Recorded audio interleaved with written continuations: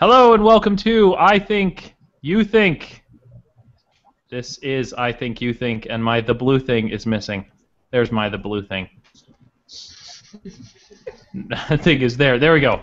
Hello, today is August 7th. Even though I always say hello, because it's there written. I should get rid of that.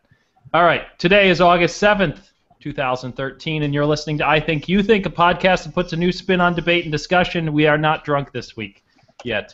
I'm Justin. On the other side of my computer screen is James. Howdy, folks. And Sequoia. Hi. And the podcat. The podcat has joined us, as always. Let's see the podcat. Oh, bye, podcat. There he is. Okay. Hello, podcat. So, those are all the people. We're the hosts. We carry no credentials worth noting. I Think You Think is a podcast that focuses on what we, your hosts, think, and also what you think. Too many times we spend debates and discussions talking past one another. Not enough time trying to learn and understand why someone thinks what they think.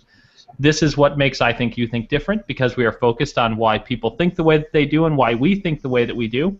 James, Sequoia, and I believe that the forum of ideas should be open to everyone, and everyone should have the opportunity to challenge and be challenged by ideas. We're not here to pass judgment, but merely discuss ideas and topics. This podcast, first and foremost, is a conversation between us and hopefully you. Feel free to email us, follow us on Facebook, Twitter, and at the Chicago Now blogs. I do have the links this time, but you can find them in the underbar of the video. If you write fast or have a photographic memory, facebook.com/ithinkyouthink, chicagonow.com/I-think-you-think, and on Twitter at IThink_youthink. I Think You Think is produced by StolenArts Productions and is recorded live at Fisher International Studios. How is everybody doing this evening? Woohoo! Pretty much sums it up. There we go. We are that excited. So, this week we are talking about strange religious practices. Again, these are what we think are strange religious practices. If they are not strange to you, by all means, please feel free to email us and tell us why they are not strange. Offer to come on the show and talk to us about why you do not think that they are strange, and we can have a conversation about it. That's what we're here for. For you. There you are. Before we get into that, though, we all like to go around and sort of talk about the things that are eating up some of our time recently. I don't know which direction I went last time, so we're going to go with Sequoia because she looks prepared. Lately, what's been eating up my time is the show Orange is the New Black on Netflix. I have been watching it obsessively. I actually watched like 6 episodes in a night the other night. I know. I stayed up all night. I can't stop watching it. Like I have 1 episode left and I'm freaking out. I don't know what I'm going to do with my, I'm obsessed. Is it that good? It's that good. It's like one of the best shows I've seen in the past probably like 5 years. You haven't seen Walking Dead then? I have seen Walking Dead, and I think it's better than Walking Dead. Oh, wow.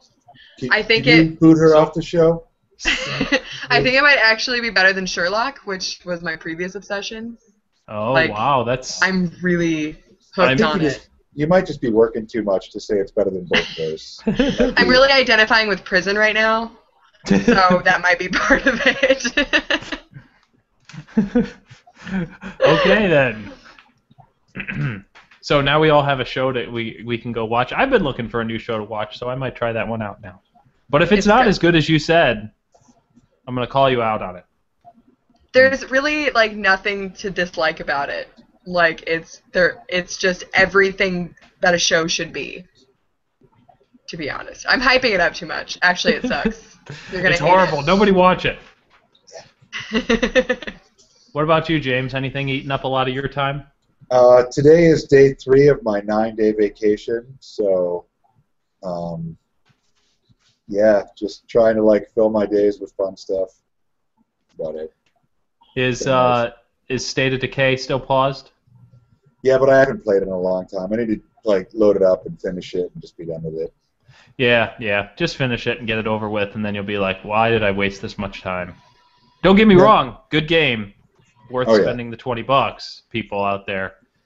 100%. Yes. But the ending is a little blah. Not that great. So there you go. Let's see, what has been eating up some of my time? I'm still playing XCOM again because it's a good game. I'm playing it. I'm not playing it on a really hard difficulty, but I am playing it on Iron Man, which does not allow you to reload. You can't save the game and continue playing. You can only save and exit. So any decisions you make, any characters who die, anything like that. Luckily, I haven't had any of my soldiers killed yet, so I've been playing them pretty carefully.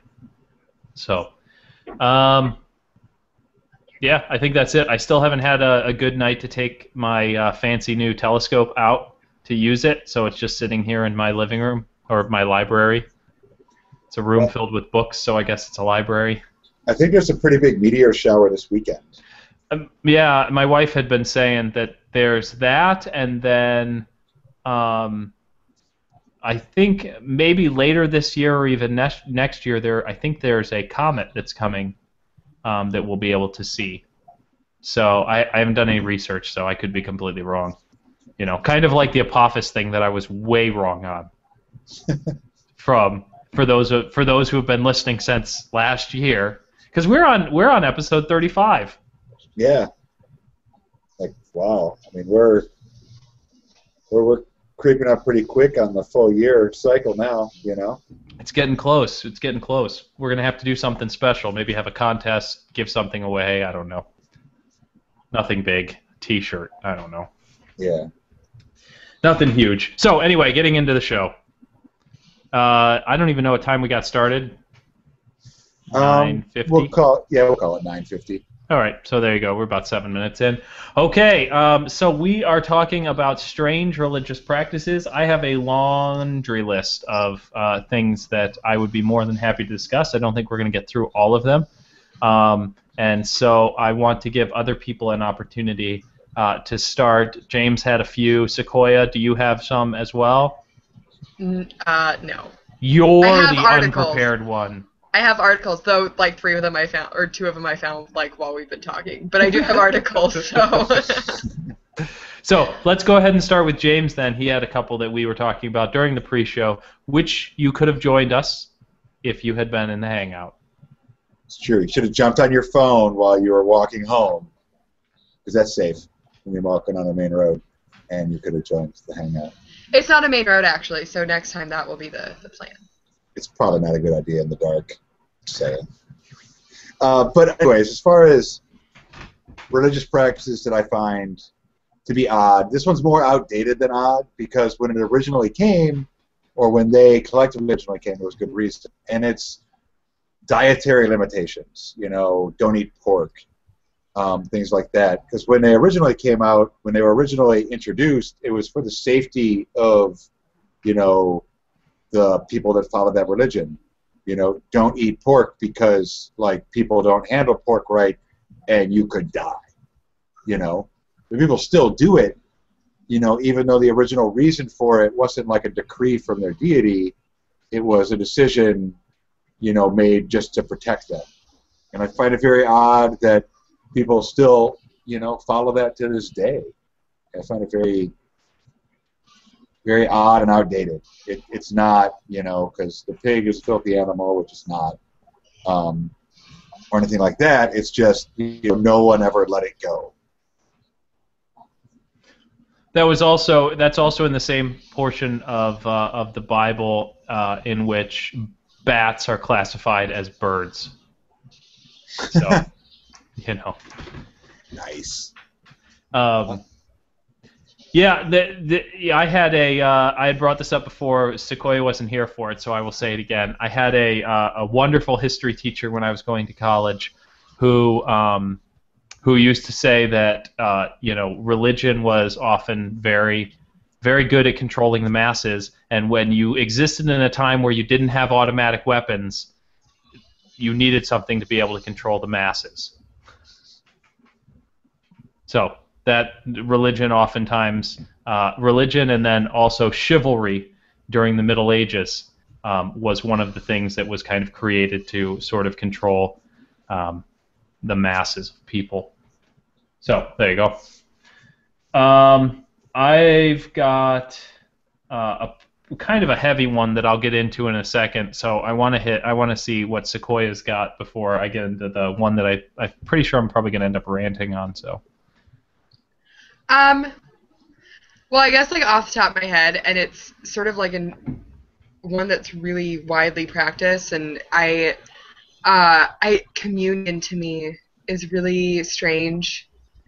Maybe it's just because I've never ever been like in religion. Like I grew up in an atheist household, so the whole idea of communion to me is always very strange. I've never done communion. I've gone to weddings, so they've been like, oh, they might do communion. I'm like, oh, oh God, I don't know what to do. Like, it's the whole idea of, I guess, it seems so strange to me, eating the body of Christ and then sharing a glass of wine with a lot of people. It's not my idea of a good time either. At least with a lot of strangers, maybe with the right group of people. Yeah, that'd be a little. I mean, and I do want to say that, with all of this is no disrespect to, anybody's religion or anything like that. It's just, it's a foreign idea to me. So it's just strange. So just a little bit of clarification, because I think probably out of the three of us, I've probably had the most religious background. Obviously, definitely. Okay. Because I grew up in a very Christian household. And was a very evangelical Christian at a previous portion in my life. But there are different aspects to communion that you're talking about, and communion I don't find that weird. Like I understand the ritual behind it, and I get it. Like I understand why they do it as a ritual. I'm not a big ritual person. Like there are things that I find really interesting to do as a ritual, but just for the sake of them being a ritual. But the aspect of communion that I really think is weird is transubstantiation, which is a Catholic idea, and that's that when the priest actually blesses the communion, the bread and the wine, it actually physically, actually alters and becomes not bread, but literally, not metaphorical anymore, literally the body and the blood of Christ. And so that's the idea of transubstantiation, and that's the one that I'm like, okay, so like in that concept, you are literally eating human flesh and drinking human blood. It's not a metaphor. It's not, which really what communion has become is that metaphor for the Last Supper, and so that's the whole ritual behind it. And it goes back to the story of why Christ died on the cross and what he was doing and what it meant, and so communion typically is a ritual surrounding the reflection on what the deity had done to redeem his people, and so yeah, there you go. But I can understand how definitely from an outside perspective why it would be weird.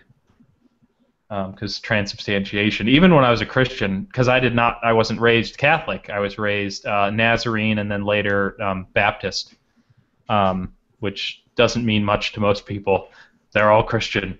Yeah, I couldn't tell you the difference, not even a little. I don't know that I've ever even heard of Nazarene before. It's not as big a sect as as Baptist, but one of the biggest differences between Nazarene and Baptist is the concept of once saved, always saved. In the Baptist tradition, once you become saved, you are saved forever. So as a Baptist, technically, because I became saved at one point, even though I'm an atheist now, I must still also be saved. As a Nazarene, you could actually lose your salvation and have to get it back. Like you would have to recommit yourself to Christ. You'd have to ask again for him to forgive your sins and such like. So you are both saved and not saved. Correct, but I've also broken the one commandment that cannot be forgiven, and that is blasphemy against the Holy Spirit. By saying that there is no God, then I've committed blasphemy against the Holy Spirit, in which I cannot be saved. That is one of the commandments that you cannot break or you can't be saved. However, there are also other scripture verses that say that there are no commandments that you could break, that you could not be saved. So, but if you became Catholic and one confessed that, you'd be okay. As long as I said the amount of Hail Marys that I needed to and whatever. But as an atheist on the Atheist Experience, a show that I watch weekly, says he likes to refer to the Bible as a choose-your-own-adventure in terms of what you want to pick and choose out of and kind of make your own sort of story. Well, it is kind of notorious for being able to be the foundation of both sides of any argument, you know, morally. Yes. You know? I mean, it's a long book. Obviously, there's a lot of writing in there. Many books. Oh, yeah. I mean, you can buy it in one complete thing. You can't buy the separate books like you used to when I was a kid. It's a tome. A tome. Is that the hippie word? It is. Okay. Actually, I think that's a little bit more of a hipster word, to be honest. I was reading this tome, Harry Potter and the Deathly Hallows. So. Yeah. I mean, confession is another one that I don't really agree with. I don't know if it's that I find it strange that no matter what you do, if you go confess it and then they give you whatever number of prayers you're supposed to do, you're okay. Like, you're forgiven or however it works. And I feel like when that was introduced, and this is just me guessing, it was probably to get people to come to religion, their religion, no matter what their background was, you know, pirate, criminal, whatever. Like, you can come here, change your life, get a fresh start. But this is the modern world. Like, what about community service? What about actually going to the person you wronged and, like, addressing that issue with them directly, as opposed to, like, secretly whispering it to some priest, you know, in a little closet, and then it's all good, even though you haven't actually literally done anything to make it better, whatever it is you've done. You know what I mean? And as far as I know, confession covers everything. It doesn't matter what you did wrong. You can be forgiven in the eyes of God if you confess it to a priest. And that, I just feel like it's too broad-reaching. You know? If I steal a candy bar, yeah, I could probably, you know, whisper that into somebody's ear and be okay. You know what I mean? But if you commit, like, an actual major wrong against someone or just in general, I think there should be more than, you know, even if it's 100 Hail Marys and whatever. And I think that one is a little, I don't know. I just don't like that. I don't agree with it, I guess, is the bottom line. I feel it's odd. Wasn't it at one point that, like, you had to, like, pay, like, literally for the sins that you committed after a confession at one point in the church's history? Yeah, during the Middle Ages, there were, and the name escapes me right now. I can't think of what they're called, but you could actually pay to get certain sins forgiven. You could pay to get dead relatives and things like that into heaven. Mm-hmm. In fact, in many of the cases, the Crusades, those who went on the Crusades to the Middle East to take back the Holy Land were guaranteed a place in heaven. That was what the priests were telling the soldiers, is that they were guaranteed a place in heaven if they went to fight in the Crusades, no matter what they did. So, I mean, you could get these people that either were like, oh my gosh, you know, this is my only way I'm going to get into heaven. And in a society where a caste system really existed, the ability to just be able to get into heaven was great. That, you know, and the church had a lot of power during that time because they were really the only very broad-reaching, you know, societal governance. You had little, you know, city-state governor, mayors, but they didn't control as much. You know, they didn't control as much as the church did. Right. Kind of weird. So what else you got on your list there, Justin? All right. So my big one, and I'm just gonna get this out of the way, is I came across when I was looking this up, because this was one I was kind of looking forward to. there's this. This is just an example of what goes on, especially in our society in the United States, but around the world. And as an atheist, as a person who grew up as a Christian, later realized my atheism only a few years ago, I can at least relate to this, not in so much as what happened between this mother and this son, because that is not at all the relationship that my mother and I have. I feel for this kid.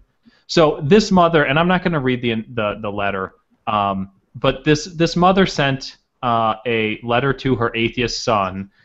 She appears to be Mormon because she references becoming disfellowshipped, defellowshipped or disfellowshipped, which is a terminology that Mormons use.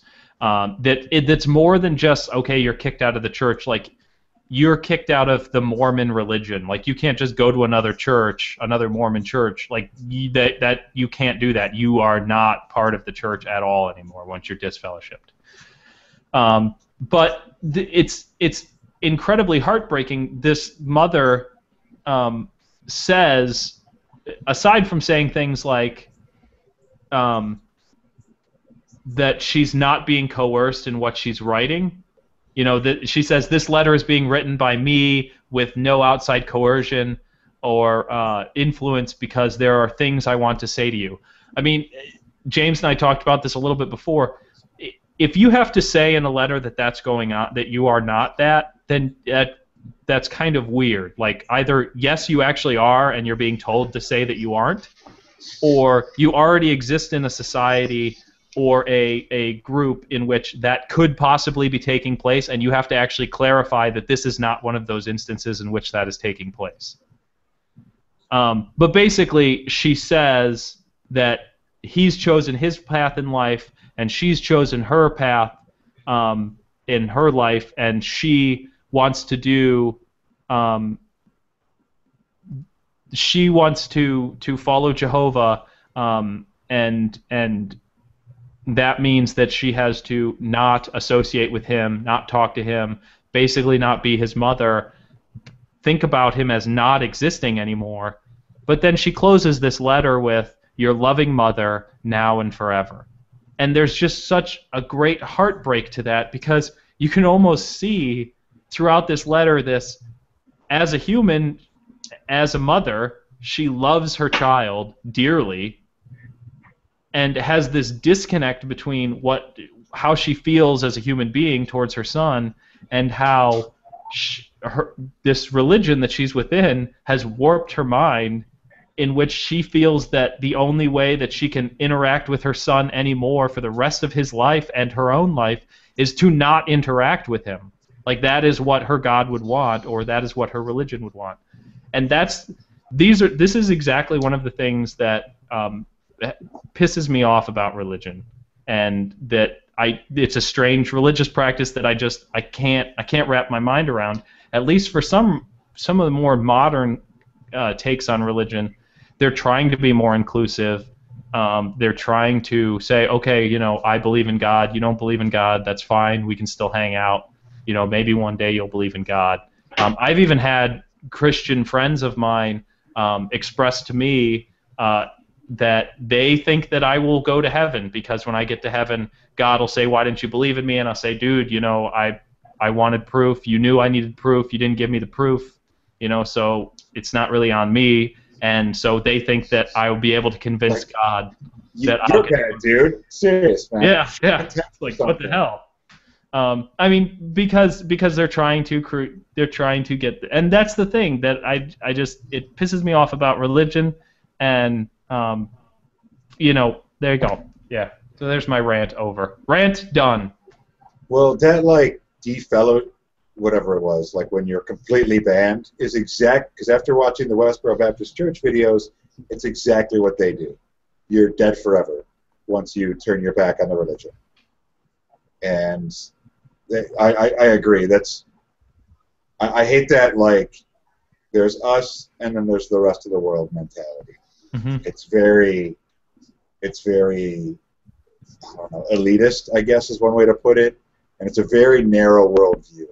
You know, I would like to believe that if there is some sort of afterlife, there is some sort of deity watching over us, they're not going to care what religion you followed. They're going to care about your actions. That's what would be important. And that's how we should be judged by our fellow people, not by, I'm a Mormon, or I'm a Jehovah's Witness, or I'm a Catholic, or a Christian Catholic. I was recently at a wedding, and the marriage ceremony was very religious, and the person who was overseeing it was saying something. It's like Catholics, and then like he had to clarify Christian Catholics. You know, like, and it was such an awkward moment. Right, you know, like, I mean, just he didn't want to be confused with those other people, you know, and it seemed very like prejudice. Like he was being very prejudiced against other religions, like didn't want to get associated with them. I don't really like it. It's not, you know, I feel like the best religious leaders, if you will, that I've met, you know, pastors and such, are not that way. You know what I mean? They're like, you know, I'm a Lutheran pastor or whatever, like the leader of a Lutheran church would be, but they could like talk about the other religions, you know, in an acceptable way, in like an open way, and not have that, you know, what's on my plate is right and everybody else is wrong, you know, because that's a severe amount of arrogance. But we're getting off on a totally different subject. What are some other odd religious traditions you got on the list there, Justin? Actually, I want to see if Sequoia had anything else.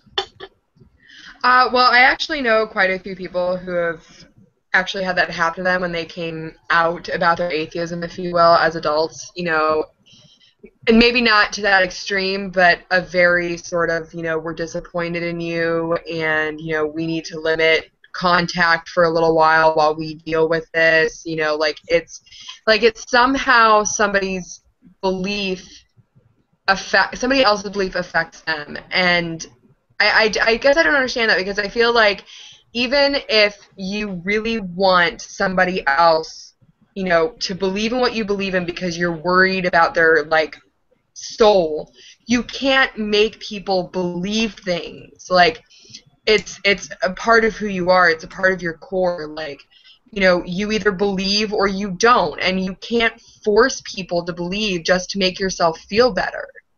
Yeah, you can get people to fake belief in something in order to be accepted into some sort of society, but to a certain extent, and the more they've done on studies on neurology, we don't have much of a control over what we do and don't believe.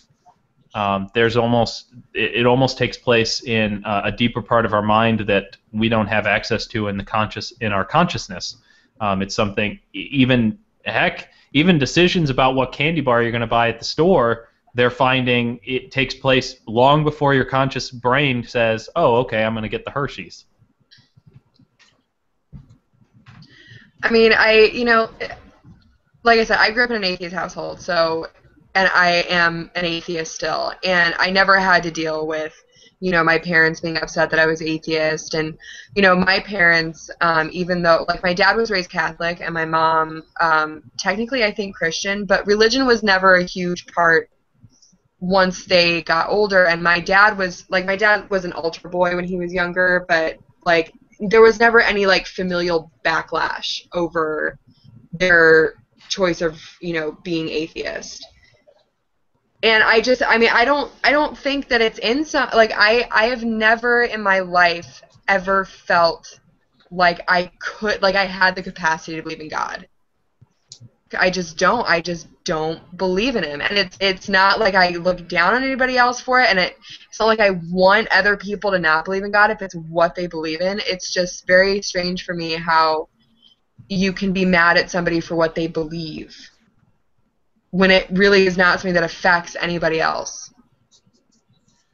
How do you think your parents would react if you did become very strongly religious? Well, I remember when we were younger, my sister went through like I guess it was just a phase, I guess, where she was reading the Bible and talking about God a lot. And actually, I actually asked to go to youth group a couple of times as a kid because friends were going to youth group. And I had friends that invited me to church one time, and I went with them. And my parents, up until I was sort of old enough to come to it on my own, never talked about religion. And if I had questions, they would answer them. And when I told my mom that I didn't believe in God, I didn't know whether or not she did up until that point. Oh, wow. They were very big on making sure that it was something we came to on our own. They didn't bring religion to us or offer up the options, but they didn't keep it away from us either, if that makes sense. Yeah. And my mom would actually encourage me at one point to read some of the Bible if I was curious about it. So I don't think it's anything that they would have been upset about, as long as they still felt like I was being true to myself and not hurting anybody else, sort of thing. Like, I think that's pretty much my parents in general. As long as, you know, you're not hurting anybody, we love you and you can do what you want. As the only parent here, and as I've thought about, because I was a Christian when my son was born, and I only realized my atheism, I don't know, 6 years ago or so. So he was still relatively young. Even when I was a Christian, I believed that I wanted to raise him to kind of make his own determination. I never wanted my religion to be his religion. And even now, as an atheist, if my son grew up, and my daughter obviously too, and ended up as an atheist as well, I would be happy that they had used rational decision making and had compared the evidence and had made a decision on it. But I don't try to hide it from them. I know that when my son and daughter go and visit my in-laws, my wife's parents, they will take them to church on Sunday mornings, and I have no problem with it.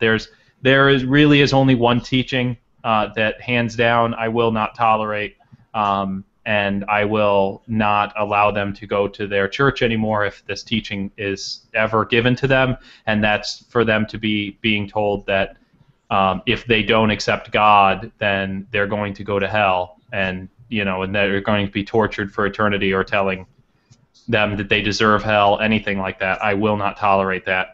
Not at all. I don't care. You want to tell them anything, that God lives in the sky, that he loves you, fine, whatever. I will answer any questions that they have. You should be willing to answer their questions if they've got them, but I will not tolerate that he deserves hell. Any of my kids do not deserve hell. I don't believe that there's really anybody who does.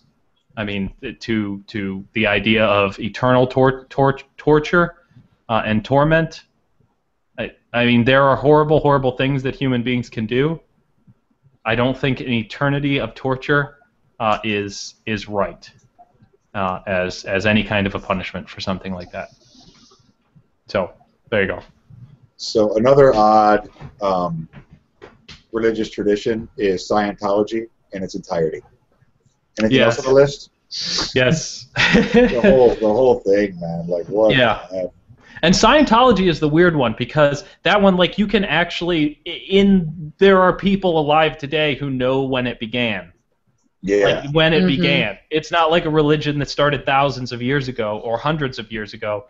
There are people alive who are like, yeah, I remember when L. Ron Hubbard wrote his book and it turned into a religion. I'm like, and that's, and then they wonder why I'm like, well, what makes Christianity special? Well, because it's 2,000 years old. So what? So what? I mean, you're talking about 2,000 years ago, somebody came up with some sort of a story. 60 years ago, L. Ron Hubbard came up with a story, and it's a religion already. All right, whatever. Speaking in tongues. Strange religious practice. Yeah, that one's really weird. If you ever see the show Jesus Camp, I'm pretty sure that there is examples of them prompting children to get into the mindset and speaking in tongues. Yeah, so that's one of those really strange religious practices I just don't get.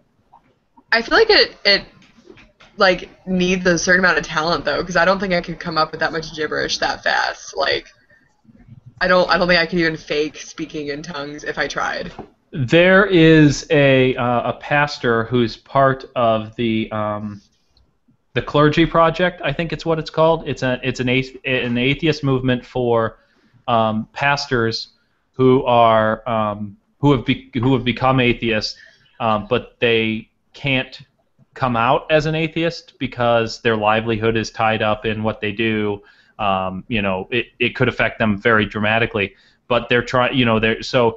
The Clergy Project is a project in which they can connect with other clergy who have become atheists, and that they can work through things and try to slowly come up with a way to get out of what they're doing. The thing about when you go to become a pastor, you kind of lock yourself in with a master's and sometimes even a doctorate in divinity, and that's really all you can do. And if you suddenly realize that you're an atheist, and you're like, well, what am I doing? And it's not like you can just go get a job somewhere else. You're you've maxed out what you've really done with your life, and so it becomes kind of weird. The only thing that would come to mind would be maybe being like a professor in theology, because I read somewhere once, and this could be incorrect because just because it's on the internet doesn't mean it's true. Shocking, I know. What? But I did read once that like the majority of theology majors are atheists. That's weird. It's an odd fact. It seems hard to believe. They might be deists. But I can imagine. Reading the Bible certainly was one of the things that sort of led me away from Christianity, was actually getting in and reading it, spending a lot of time with it, and spending a lot of time with all of it, not just select scriptures, being directed to read certain things. But yeah, once you get into a lot of the theology, Thank you. A lot of the religion becomes.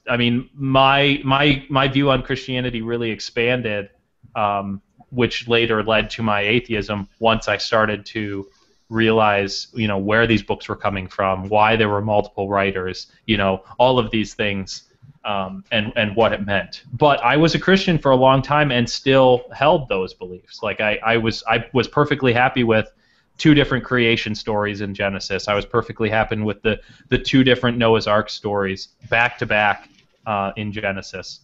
No problem with it. I didn't have a problem with it. I was still a Christian. It wasn't that stuff that really led me away. Well, I'm sure you're probably familiar. Christopher Hitchens. Mm-hmm. Have you ever read his book God Is Not Great? Yes. I listened to it on tape, but yes.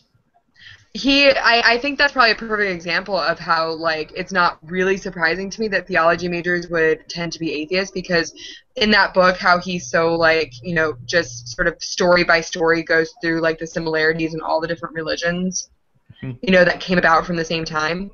So, I think that if you're, studying religion from, I think there are a lot of people who want to study it from just sort of, like, the word's escaping me, an educational point of view, and a historical point of view, because it is a huge contributing factor to, how things have come to be. No matter how atheist you are, you can't ignore the effects that religion have had throughout history. And so it's not surprising to me that atheists would, be sort of drawn to, how did this happen? Like, how did each religion evolve? Where did it begin? What are the similarities? And I think you kind of would have to go into it with an open mind of not being biased by one religion if you're going to be a theology, like, professor. Yeah, I guess if it was theology in general, when you say theology, my mind automatically goes to Christian theology, and so that's probably where my error in thinking is. I guess if I was thinking about it, I don't know if if I really wanted to go to that level, I think I would rather go philosophy rather than theology. If I was doing it, it would be nice to study it, but I don't know if I would want to do it and it's all about me, right? Yes. Yeah. Yeah. Thank you. Thank you for contributing to my ego. Oh no. Yeah, we have to the rest of the show breaking him down. But hey, Justin, if I was looking to buy some jewelry, What would you Do you have any suggestions? I might, actually. As I use this as an opportunity to go get another beverage. Be right back. Seamless. Yeah, as soon as I figure out where I put it. There it is. All right. And there we go. That's it. That's the one. Obviously, he's blowing his nose. So, StravaMax. So if you were going to buy some jewelry, this is a great place to go. They've got some really nice jewelry. We've talked about it many, many times before. Good prices. Check them out. You can like them on Facebook and such like. We have also on our Facebook, I Think You Think page has also liked the StravaMax page. So we are opening Pop now as well. What? What? I don't know what you're talking about. So, yes, even fiber optic beads. So, anyway, yes, StravaMax. The jewelry here is made by the young lady who made all of our graphics. So if you want to support us and support her for helping us out, please go and check out StravaMax. And nice. Oh, it fixed itself relatively quickly that time. Nice. All right. Moving on. Got about 20 minutes left of the show. Gotten through the speaking in tongues. All right, so here's another one. Going not back to Mormons, but Jehovah's Witness have a belief in which they actually even carry cards with them that says that they do not hold doctors liable for this, but they do not accept blood transfusions because of a scripture that says that you won't handle human blood and you won't ingest human blood, something to that effect, which kind of flies in the face of the whole transubstantiation. I know Jehovah's Witness and Catholics aren't the same, obviously, but the Catholics believe that you are actually drinking human blood when you are having communion under transubstantiation, which I should point out that not all Catholics believe transubstantiation. So there you go. Anyway, so blood transfusions. They will not get blood transfusions even if they're dying and they have to have a blood transfusion. They will not get them. So maybe it's my preference for being alive as opposed to dead that makes me want to have blood transfusions if my option is have a blood transfusion or die. And so that's why it's so strange to me. But, you know, there you go. Yeah, that's a weird one. That's an odd one. Did we want to get into some of the articles that we have? By all means. Okay. Sequoia, do you have a couple? Because I actually have some this time. Oh, my God. I know. I'm shocked. I don't know if I can recover. May need a minute. Might be able to. It's a nice change for James to be prepared. Hey. Okay, one that I do have actually might possibly in the future, who knows, affect, well, I don't know about Justin, I don't think so, but James, both James and I at some point in our lives, apparently there is recent problems with cancerous moles being hidden under tattoos. This is something that they're starting to like think of, and I read that and I was like, I never even thought about that. So my full body like jaguar spots is probably a bad idea. Maybe. Maybe sexy. But yeah, I was talking about how like people have actually had moles go cancerous, and that the only reason that these people even found out about it was because they had like laser removal like of the tattoo and then found the mole underneath. But that because of like the pigmentation and everything, like you don't notice when it starts like getting weird, especially like the really dark tattoos. Wow. Like the ones on your arm, James. Yep. But I look at it all the time. I'm good. Well, then I like started thinking like, do I have any like moles underneath my tattoos? I mean, I've got lots of freckles and shit, but no moles. So I'm like even more wary of like, okay, I'm gonna make sure all of my tattoos are away from any moles I may or may not have. So not to interrupt your very fascinating article, how does that tie into strange religious practices? Today is It does not. spirituality and medical. Oh, I You see. need to keep track of what we do here, Justin. That's what this week is, so. So, okay, I'm going to roll See, right I thought here. we were going to the strange religious practice of not getting tattoos because the human body is a temple to God, and so you can't deface the temple, which is an Old Testament concept. You didn't get tattoos. Though there are lots of religions that dictate that you have to get tattooed. It's Rites almost of passage. it's almost like people came up with religions based on kind of what they wanted. What? Yeah, I know, right? That's crazy talk. Kind of like what I think my God wants and what I think I want tend to coincide. I think you think. Yeah. I think God thinks I think you think. Okay, I have to hear an article that James has. This ought to be good. Okay. He probably found it 5 minutes ago. Nope. Okay, so I have three, but the first one that I found is Washington State is supposed to legalize marijuana in 2014. But they're Woo. concerned, since there is medical marijuana, they might not legalize it because it's going to extremely affect the tax revenue that they would get if there wasn't medical marijuana. Because they thought they would get like $500 million in tax per year, but since there's medical marijuana, they don't think that's going to happen, so now they're not even sure if they're going to do it. I just find that like an odd thing, you know? Like, let's not, since it's partially legal, let's not legalize it, because we're just doing it for the money anyways, not because it's, you know, on par with drinking, and it makes no sense that it's illegal, or anything like that, you know what I mean? I just thought it was odd. What about you, Justin? You managed to pull any, do you have any? The only articles that I had were I had the Mother's Letter thing, and then a fun article about Mormon magic underwear. Oh my god. Wearing some right now.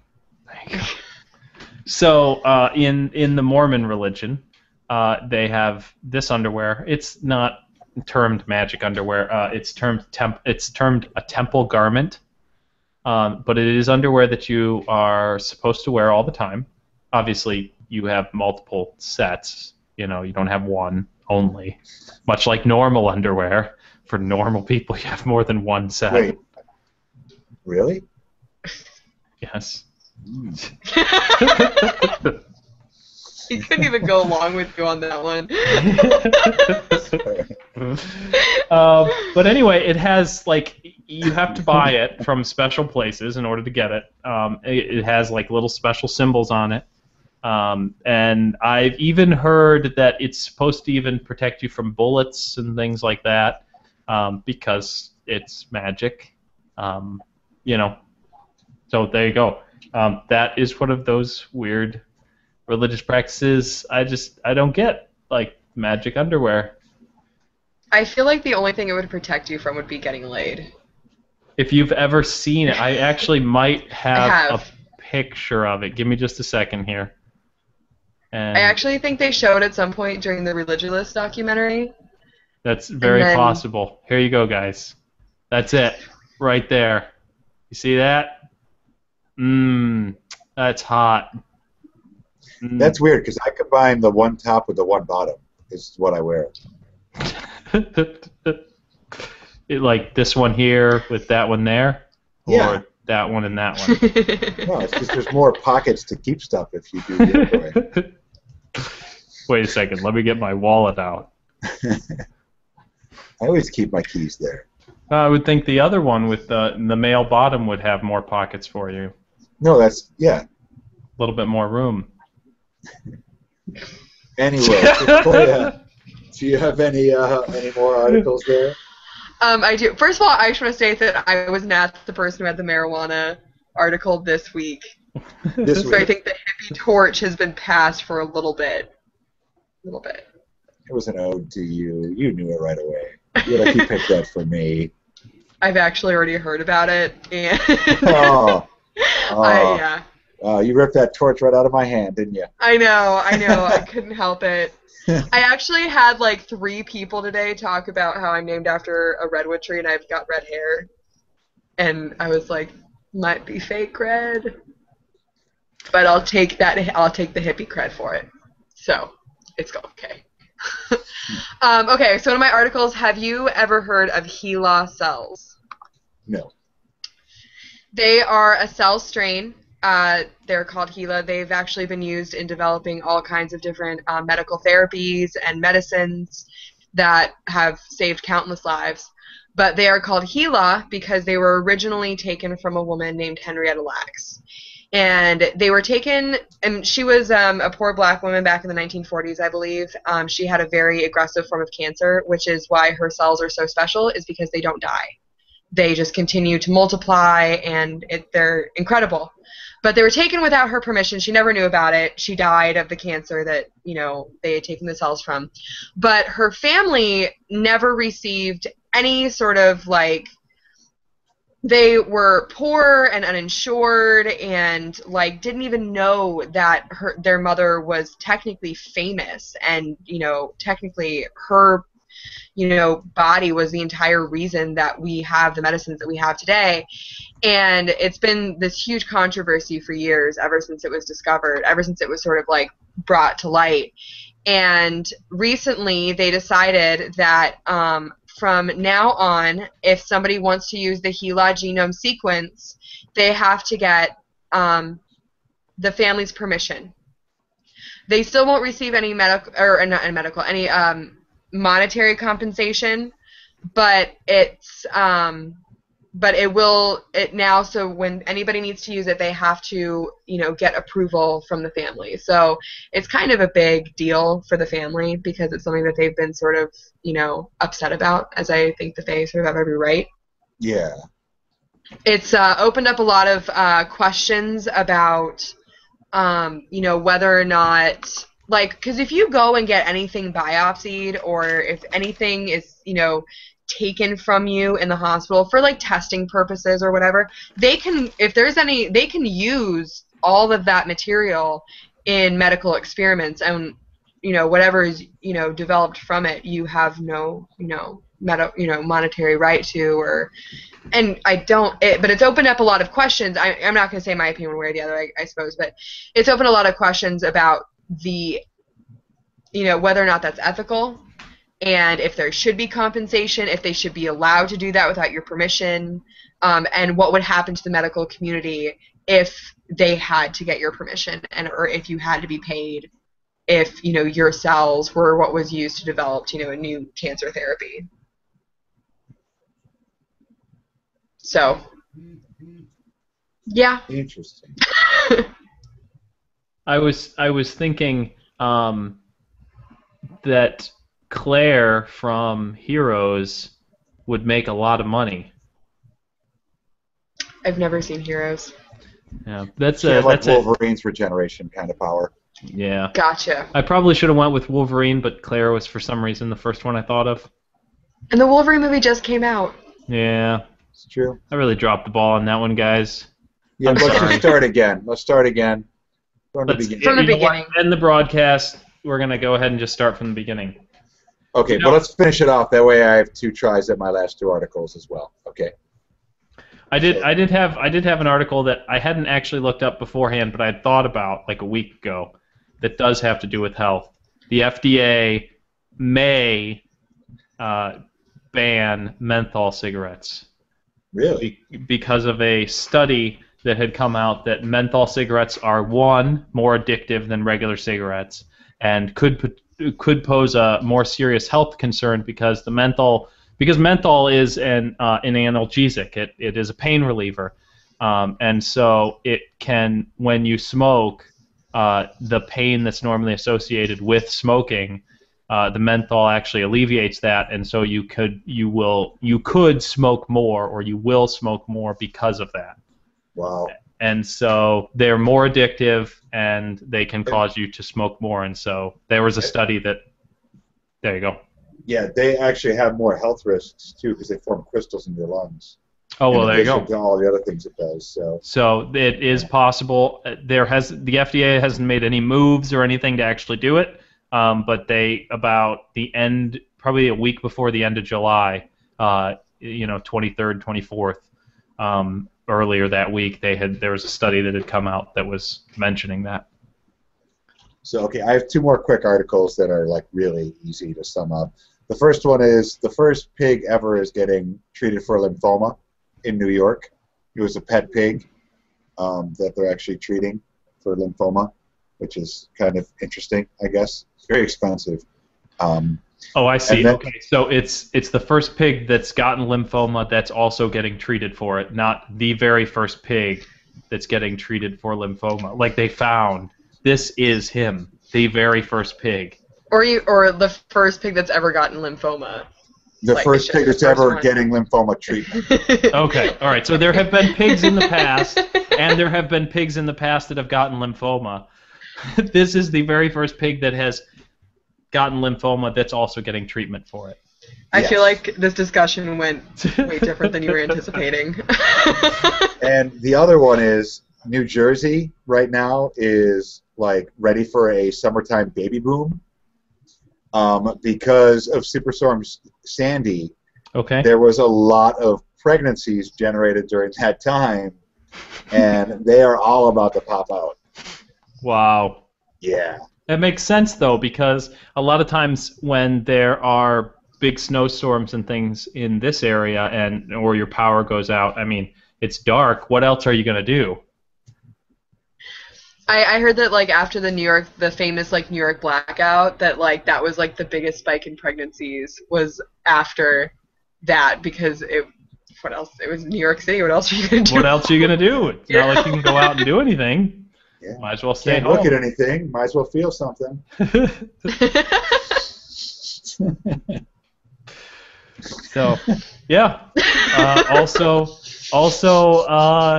a lot of people are gearing up for the 2016 the 2016 Olympics, the 2016 presidential race. You brought up New Jersey, and so I thought Chris Christie. If anybody wants to, they can write my name in. Or mine. Or I think you think. All three of us. Dude, we will share it. We will share it equally. Oh, in that case, Sequoia gets to be the president just so she can be the first woman president. First woman and a hippie president. That's probably not First true. Tattooed president. First woman president. First atheist president. I'm a clear choice. You're gonna have him running to the place where you vote. Boots. I was actually thinking that I might write in Captain, and then Walnut King. Right. Inside joke, me and Sequoia know what we're talking about here. Oh, well, maybe we should take it outside. What? My Wi-Fi doesn't stretch that far. Mine does. Mine does. I can go sit on my back porch or in the garage. All right, this is already starting to spiral out of control. That's okay. We've reached an hour. We have reached an hour, so we can say goodbye. So, bye now. So thank you very much for joining us. We will see you guys next week. Goodbye now. Next week should be science and technology. We will get you guys a more specific kind of general topic, but overarching science and technology. We'll see you guys next week. Please like the video, share it, join our Facebook page. If you disagree with something that we said, please let us know. If you agree, also please let us know. That's what we're here for. That's the conversation we want to have. Join us in the Hangouts, in the chat room, and everything and such. See you later. Bye now. Bye.